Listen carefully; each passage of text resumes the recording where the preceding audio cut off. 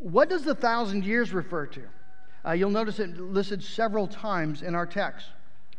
Well, it's almost certainly not meant to be taken literally, because as we've seen in the book of Revelation, numbers are highly symbolic, and the book of Revelation is full of symbolic numbers. And so you have the number 3, which is the number of God, Father, Son, Holy Spirit. You have the number of 7, which is the number of perfection, and the beast has the number 666, the number of imperfection, perfect imperfection. You have the number 10, which is the number of power and authority.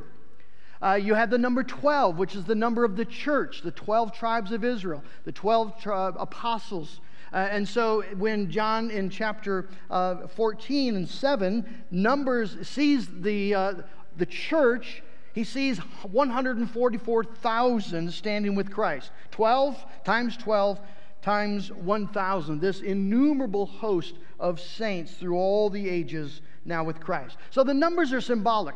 And since that's true, there is no reason at all then to interpret this number literally. There are many reasons to interpret it symbolically. It stands for something. Well, of course, the question then is, what does it stand for? If it's a symbol, what is it a symbol of? Well, 1,000 in those days would be a number sort of like, it's just too big to count. But this number, 1,000 years, 10 times 10 times 10, right? 10 to the power of 3. 10, the number of power and authority. 3, the number of God.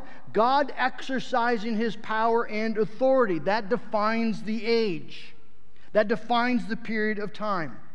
And so I believe that the best interpretation of this is that John is referencing the gospel age. As Christ reigns, the gospel is proclaimed, the church is built up, and the elect are gathered in. In other words, we are living in the millennium.